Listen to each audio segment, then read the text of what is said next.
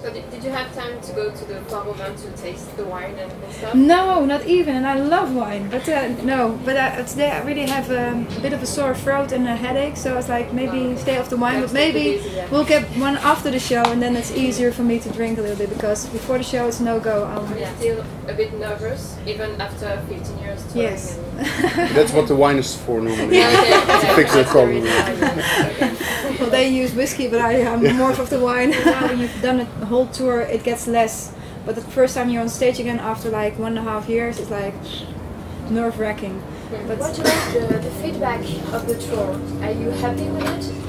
Yes, I must say, because I was, it was a sold-out tour, and we did a lot of shows, and of course people had to wait a little bit longer than normally, and people could sing along with the songs. So I think the most feedback that I saw was pretty positive. The French audience are like, like they want to have a party from started the first second that you start playing. It's like really are. Do you have any explanation why your type of music, the bands are mainly from Northern Europe rather than other parts? Well, I think if one band is successful, then other bands get inspired, or young people get inspired, and you see like a generation later that there are more bands doing more or less the same, and that's the only explanation that I think is most logic actually. All right. I think the music fits in a wide range for a wide audience. And, so I don't think we had any problems with playing with several bands in several genres.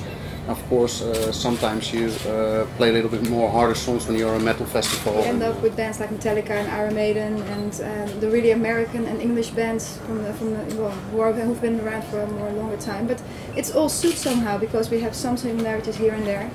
But we also play on festivals like this with a totally different headline. This last album, we've been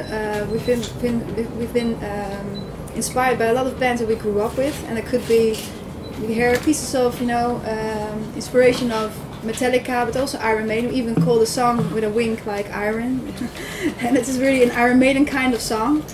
Chris Isaac and Kim Wilde, could be anything we like, Andrew and Frankie. Frankie goes to Hollywood. Yeah.